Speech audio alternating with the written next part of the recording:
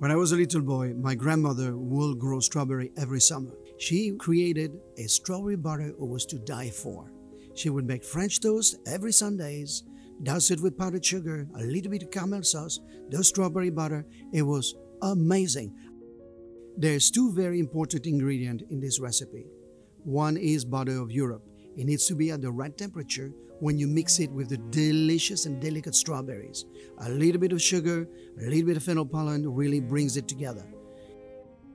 I like to flambe it because it brings a little bit of that orange fragrance on the background, but it is a great way to celebrate memories. My grandma is looking over me from heaven right now, and I'm still making that dish every day. It is beautiful.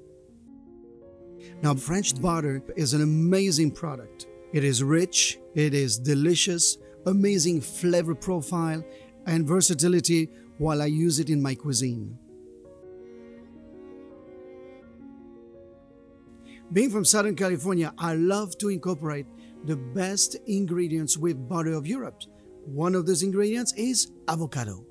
Mixing avocado with French butter creates an amazing compound that I finish with cilantro, hot peppers, a bit of fennel pollen, salt, creating the perfect marriage between this delicate Alaskan halibut and the richness of the avocado butter. It is sinfully delicious. I love to roast Alaskan halibut with butter of Europe.